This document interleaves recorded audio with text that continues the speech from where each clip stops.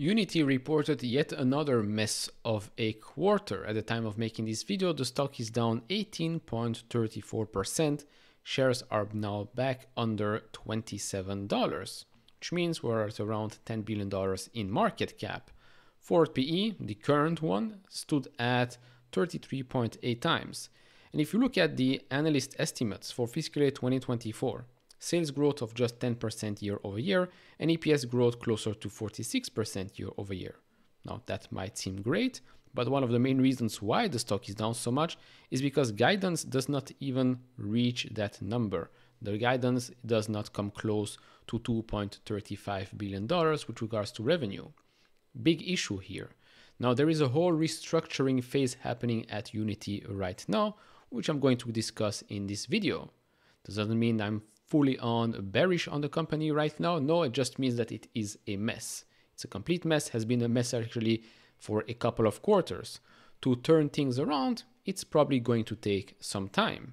So, before jumping into that video, if you enjoy this type of content, do leave it a thumbs up, subscribe if you have not. Of course, do share your thoughts about Unity in the comments below. I know a lot of my viewers are still holding Unity or at least interested in that company or in that industry. So do leave your thoughts down in the comments below. If you want to support me even further, to check out the link down in the description and in the pinned comment to get the top 10 best stocks to buy now, or go to fool.com/couchinvestor. Thank you very much. So let's start off here with some comments. They start here by saying, "Dear Unity shareholders, we believe that Unity plays a critical role in the gaming industry," which is very true. It's basically a duopoly. It's them and Unreal, which is Epic basically.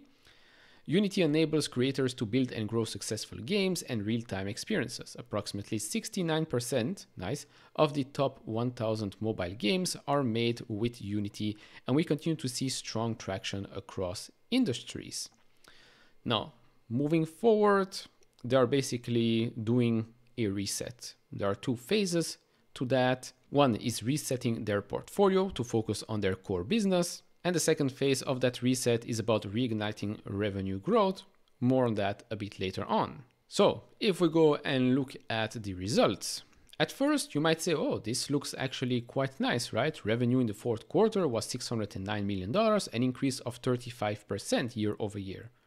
Well, there is more to that story because during the quarter, Unity and WetaFX mutually agreed to terminate Unity's service agreement and entered into a perpetual license agreement with WetaFX internal use of Unity's Weta tools.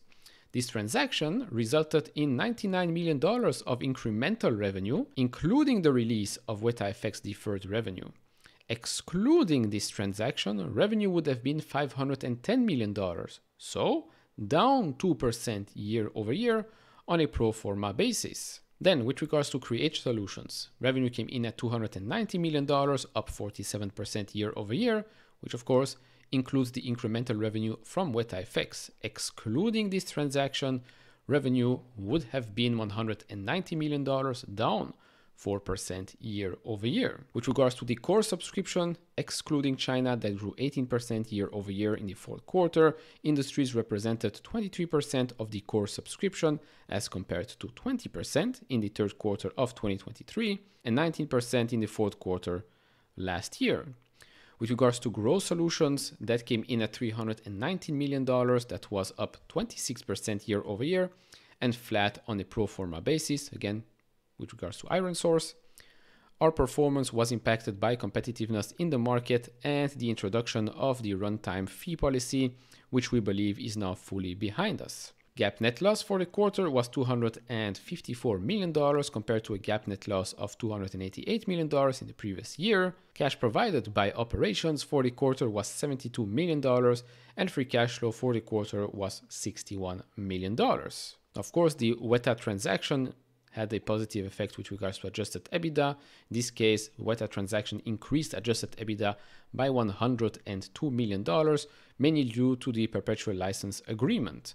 Now, moving forward, they talk here about portfolio and cost structure. Of course, with regards to cost structure, we already got that information the last time. So they are right-sizing their cost structure to grow from a healthy financial position. This includes the previously announced reduction of approximately 25% of the workforce, in addition to cloud hosting cost savings office footprint consolidation, and software license optimization. When you reduce your workforce by 25%, yes, it is going to be a mess in the short term for the company. 25% of people leaving, and it's not the only thing. You're reducing other costs, you're changing partnerships, you're exiting businesses, etc., etc. That's why I said it's currently a mess at Unity. Also, by the way, the CEO, we don't know if that CEO will stay at Unity or not. Came from Red Hat. We don't know if this is going to be the permanent CEO for Unity moving forward. Remains to be seen. Then with regards to the portfolio, so they are resetting the portfolio to focus on the core businesses, which we refer to as our strategic portfolio, the engine, cloud, and monetization, while narrowing our investments in new businesses to those most attractive, mainly industries. We are exiting businesses where we do not believe that we can provide unique value to customers or generate a sound return to investors. Specifically, our professional services business will be limited to a few selected strategic engagements. We will be exiting the hardware components of our multiplayer business as we shift our services to orchestration and managed solutions, and we will stop the independent development of professional artistry tools, which we will integrate into Unity Editor and AI tools, and we will exit the Luna business. In aggregate, these businesses delivered $283 million in revenue in 2023 and operated at a significant adjusted EBITDA loss. Going forward, we will guide revenue only for our strategic portfolio, as we expect that the non-strategic portfolio will not be material for the year. We anticipate that revenue for our non-strategic portfolio will decline quickly as a result of our actions. Then with regards to the second phase, which is the reignition of growth here, they will update us on progress and plan to share our sustainable growth model with us towards the end of this year. And so, with regards to guidance, if we look at guidance for this quarter adjusted EBITDA as well, this is what we're getting right now. So for the first quarter, they are guiding for $515 to $420 million in revenue for our strategic portfolio and $45 to $50 million in adjusted EBITDA for the total company. Our strategic portfolio revenue guide for the quarter is flat to prior year as the organization completes the portfolio and cost reset that we have described above. Our adjusted EBITDA guide represents an increase of 67% year over year, which include a partial impact of the cost action offset by costs from our non-strategic business. For the full year, we are guiding our strategic portfolio to $1.76 to $1.80 billion in revenue, up 2 to 4% year over year, and $400 to $425 million in adjusted EBITDA for the total company. We expect to accelerate revenue growth in the second half of the year and to exit the year with double-digit growth. Our adjusted EBITDA guide includes the benefits of the cost reset, which will have a full quarter impact as of the second quarter. We expect to exit 2024 with adjusted EBITDA margin of 25%, which, by the way, if you look at those numbers right now, adjusted EBITDA margin was increasing quarter over quarter. Q4 here, 30%.